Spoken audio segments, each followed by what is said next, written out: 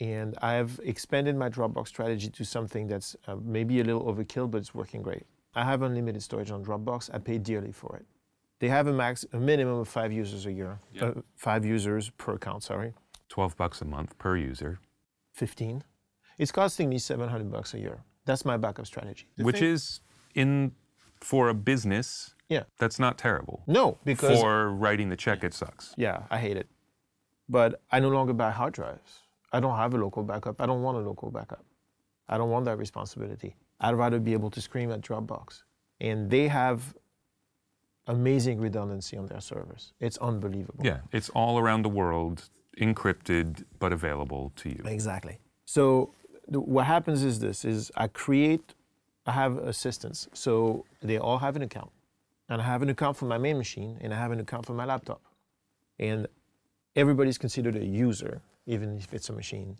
And so my main machine, I sit at it, whatever I do is being uploaded to Dropbox in real time because I'm in New York and I have a decent connection. Yeah. What that does is means that about 5 minutes after I'm done, it's already on my assistant's computer and on my laptop. Already. I don't have to decide to do it. Yeah. I don't have to think about doing it. It just does it. So if I do whatever, I open a session and I'm doing a quick recall. I do my quick recall, I print it, I close it. That is the end of my brain share to that recall. It's now on my laptop, it's now on my assistant's laptop, and it's also available online, and it's available here. So that means that I can launch a Dropbox app here, and right now I can access anything I've done with no process in my behalf. Anything I've done, any mix, anything. Send it to people, play it off my phone, do whatever I want. Since I've done that, my communications with my clients has gone down drastically. Tracking of what's what has gone down drastically.